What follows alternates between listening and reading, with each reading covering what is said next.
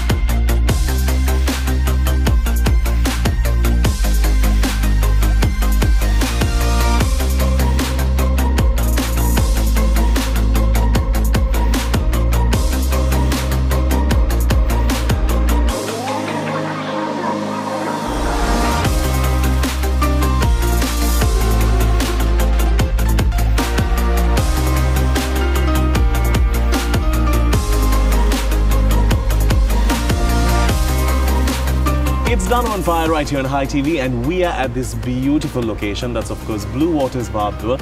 I must say a big thank you to them. We will know the internal story there. Hi Nayana, and thank you so very much for joining us. To start things off, let's eat. Here you go, I'll offer a bun to you. Yeah, thank you. No, that's the bun that I wanted. You took the bun that I wanted. Thanks. Just wanted to fight over the buns as well. That's okay. So tell me, Nayana, you have driven yourself here. Yes. And you are someone who loves food. Those two we can talk about, correct? Yeah, of course. Okay. Why not? So, good food is a great way to start. Excellent. So tell me about this love for food. Have you always been the person who opens the buffet or does not feel shy when you go for house parties? Not always, but not shy at all. But one of the first. Yeah, can't be bothered, no? It's also annoying when you just go on waiting for another person. They'll never start. Like, look at us. We have dug ourselves deep into this. All right, so you are a very busy person. And the last thing I can notice in you is you are not the typical person who might run a salon, who is quite flamboyant, extremely dolled up. Why is that? This is my personality. I'm very happy with who I am. Why should I change for anybody else? My work is not in my looks, so it's my talent. That's true. But what sort of drove you into this industry? Tell me about the story to the start of Nayana. I really don't know, but it started most probably when I was about 13 or 14. I mean, we all played with hair as children. Okay. My mother said I used to wait till my grandmother came and remove her hover, you know, the wig and play with it. But I think that all children did. But before O levels, I was very sure I wanted to do hairdressing. I think it happened when we went for a wedding. My mother took me for the wedding and I saw the bride and I was quite impressed. I remember... impressed, which is great. Yeah, Kita had done the makeup. Kirti, okay. And of course, Janet was there. My mother knew Janet and they had a chat about this.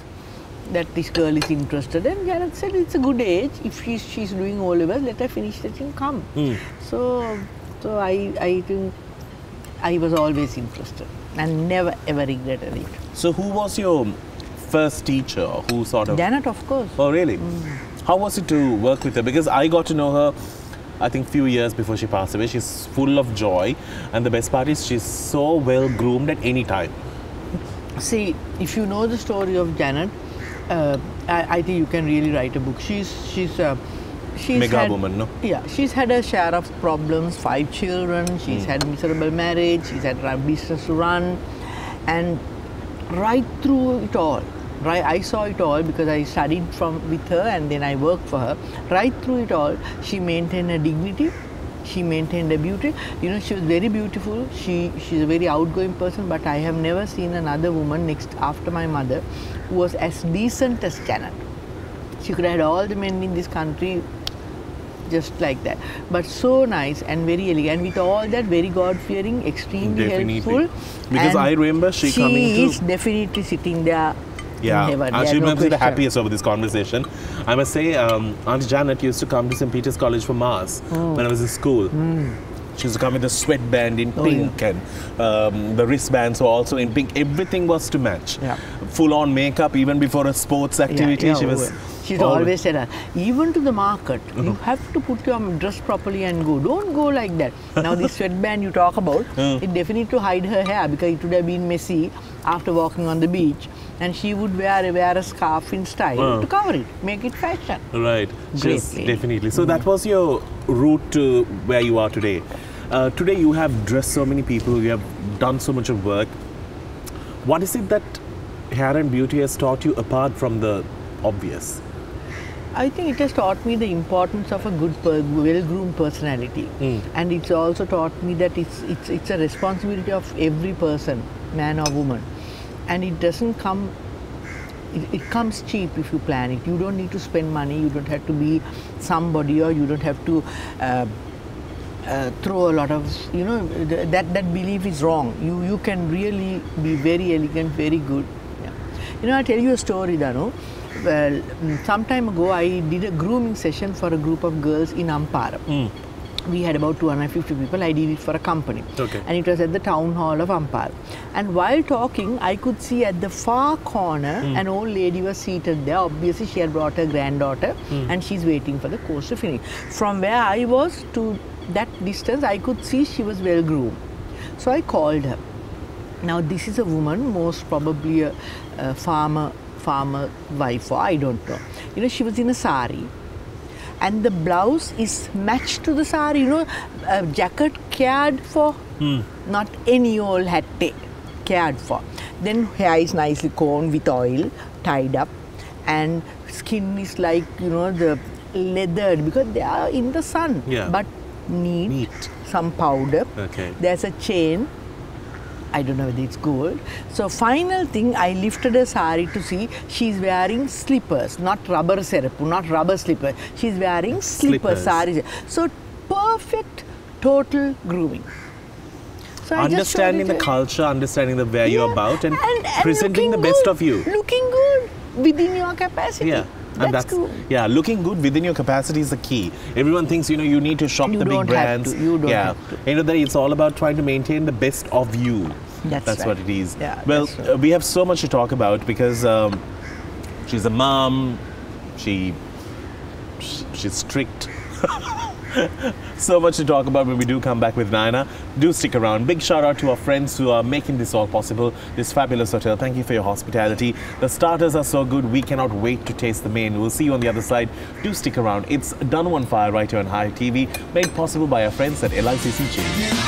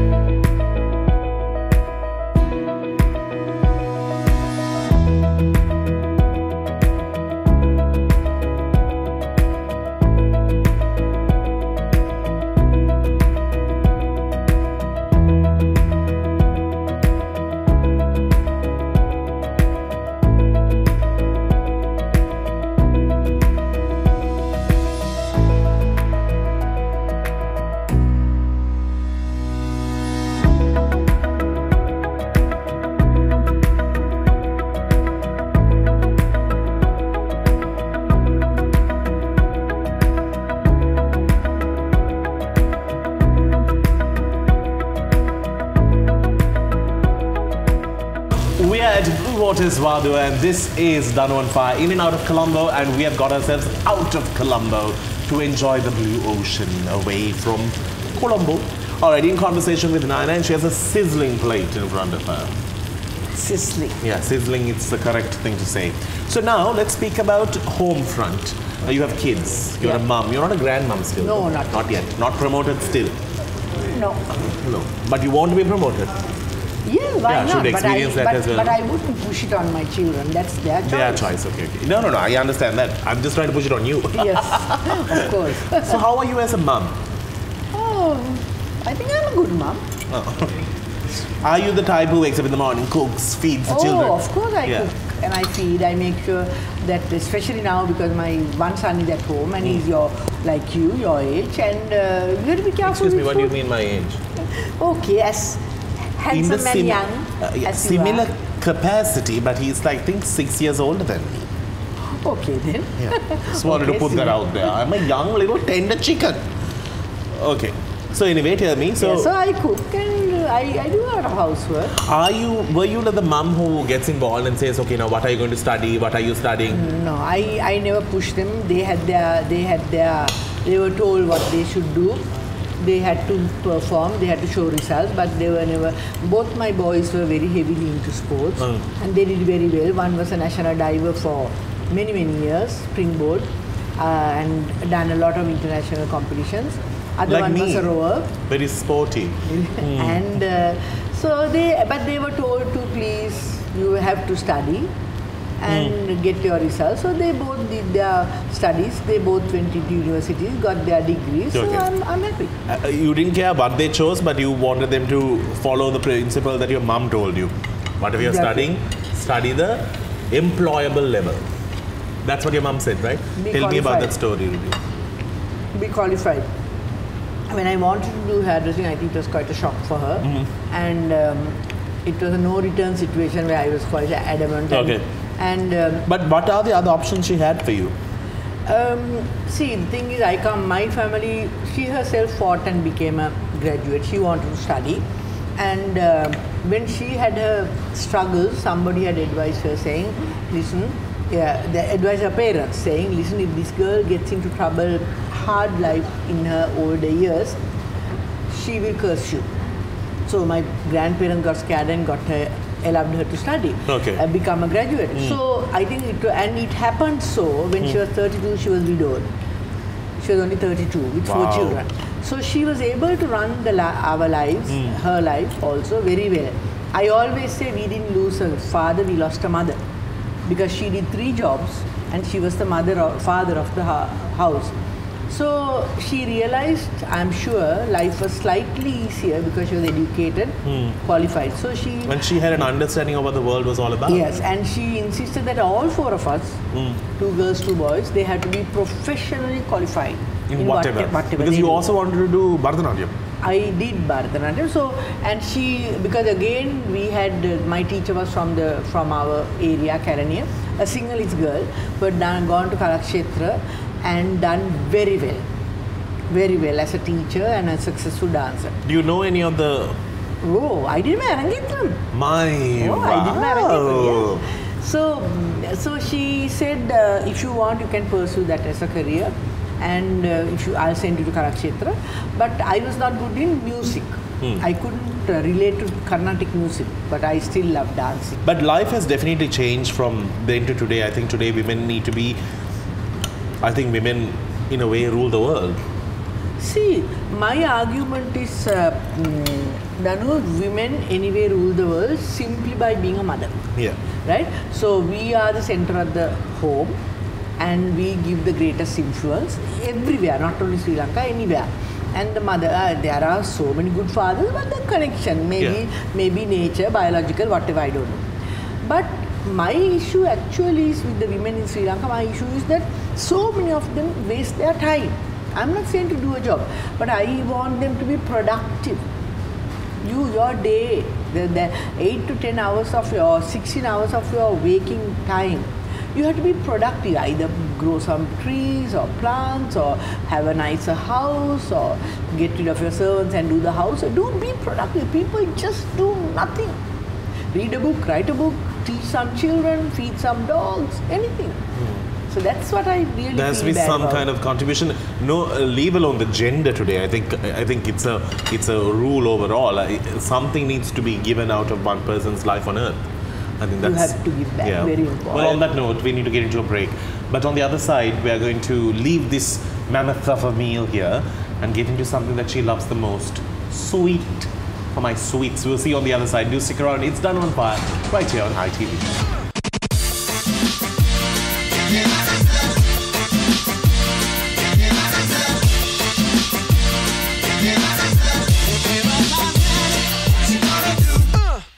final segment at Blue Waters Vadua, dining in style with Nayana. Nayana, you are a sweet fan. Of course. Tell me about this sweet addiction. How bad is it? Very bad. Really? Yes. I absolutely love sweets, so I make up for it. I give up on lots of other things. I don't mind not eating short savories. And I try to exercise, and anyway, I'm under control. I have no problems. That's the most important thing, no? If you can eat with all your other things. Now tell me about, tell me a fun story about when your dad passed away. Eating biscuits. Yeah. You want to try this Alaska, right? Yes, so the story is that when we were small, we were made to behave. So when we go to a place, you can only, those days we didn't have a choice, generally Mari biscuits and those aerated waters, either lemonade or orange barley. Yeah. So because those were the best things to give. So we are offered, and we all take one biscuit each. Then when the second time it's offered, we are dying to have another one, but my mother has said no. So we say no, thank you, please. So and then of course they keep the plate in front of us, and we are looking at it and waiting. Many a time my brothers had slowly robbed a few, and they would get into the car and eat them. Obviously the host would have seen it. Yes. My mother didn't. Right. So this is always there, and you know, those days we didn't have anything extra, no? We were very middle class families. So when my father died, and I was 7 years old, and I had fallen asleep. By that time the funeral procession had gone, and when I got up, there were two aunties, and I was bathed and washed, and they were babysitting you. Yeah, I never got that comfort. And then I came out. We have a huge veranda. Under that veranda, and then there's the portico. Under that, you know, these 10-kilo biscuit tins and orange barley. Yeah, wholesale. Because the tradition then was everyone who came home after the funeral from the cemetery, they all get biscuits and orange barley. Then they stay for the malabata, which is the This is dinner. the pre-refreshments. Pre-refreshment. So now so now they are all very simple. Enda baba, come. So now I am eating and I'm eating. And I have never got Mari biscuits that day. Non-stop. Any amount. Now I'm drinking orange barley and eating Mari biscuit, drinking orange barley and Mari. I don't know how many I ate. So I thought the greatest thing that can happen to a girl is for her father to die. At that age. Yes, because it was such fun to have so many biscuits. And non-stop. Non-stop, no restriction. Everybody saying, eat some more, eat some more, eat some more. So it was hilarious. I was on my feeding bottle for a long time. Even when I was 6. Even when I was 7, I just loved it so much because my mom couldn't wake me up. I'll always be like, So when my father passed away, I had to stop on my first day because it was quite embarrassing. People were looking at me like, he's still drinking off a bottle. Due to public pressure at that age, I stopped. That was the only thing I had to let go of this because I was quite upset about the fact that, you know, people were viewing this. Now, you have contributed so much towards the hair and beauty industry. Where do you think it stands in Sri Lanka? Are we on par internationally? Yes, quality-wise, certain people, not all, the industry has grown tremendously and got ruined tremendously. Yeah, because we are an industry that has not got anybody's help, and government recognizes that. We never held boards, we never demanded, the government never spent a rupee on educating us. So we have done well. Industry has grown. Apparently, unofficially, we have 43,000 salons in the country, including barber salons. And huge number being 3,000. Okay, that's all? I thought more. No, it's only 21 million people. No? So, and that way. Then the second problem is that to get into the industry, you need talent, but most of them don't have sufficient education. When I say education, any education, not necessarily O-levels, A-levels, any education makes you a better person. Right. Anything. So, you come into the industry only with talent and hard work, and the industry gives you lots of money. So when lots of money come to the uneducated, they go haywire. Yeah, so that way we have got ruined. The quality, the standards have got ruined. But on the other hand, we are certainly very, very good in our quality. Certain level. Out of all the Asian countries, where would you place us? My experience through World Federation is leaders are definitely Japan and Korea. Korea and Japan, I would say. And second close followers are Hong Kong, Singapore, and now China. Not before, but now China. I would even say. Then, of course, we are all Indonesia, Philippines, Sri Lanka. We are all on one level. India is very good, but if you look at 1.1 billion people, I would only look at 200 good hairdressers. Okay. So that proportion-wise, we are far better. Because for a small island, we are it's fascinating because, we never thought of the fact that this hair and beauty industry is not supported by any body. In fact, I myself didn't realize it because I remember some time ago, we were called by the government, the Ministry of Finance, we had a hair and beauty cluster for budget purposes. So at that time, the officials were saying, we respect you for never burdening us, the government, which I think is true. And also, should not be a burden, no? They should be quite happy. No, they are happy. They appreciated us. We never demanded anything. Nor did they spend anything on us. Do you think it will ever come into the system of education where they will be able to learn hair and beauty? Well, the education systems are there, but like with any, the government itself has lots of systems. The NVQ levels are there, but we are a skill. So not only hairdressing, I remember when we did the skill standards for hairdressing in 2005, there were 27 skills in the country that they were revamping. So all those skills, from printing to masonry or everything, all those skills they are skill related. So the education training has to be 80% on practical work. Yeah. So lots of training centers don't give emphasis on that. So then the quality drops down. All right. Well, on that note, we need to wrap things up. I've kept half of this cake for you. Thank you. There you go. See, that's much amount I care about her. All right. We need to wrap things up on the show. Nayana, thank you so very much for coming. Thank you. Actually, just to wrap things up, we had to reshoot this show. She was kind enough to make it, which is amazing. And very rarely people will not fuss, and you never did. It was just, okay, when I'll be there. And you gave us your free time, and thank you so very much. Always honored and grateful and pleasure. Thank you. She's definitely a remarkable woman, an army of her own. We will see you with another brilliant episode on Danu on Fire. Till then, you keep smiling. It's a wrap on the show. Thank you to the hotel that hosted us today, and of course to LICC Jeans. Until we see you then, you keep smiling. It's a wrap.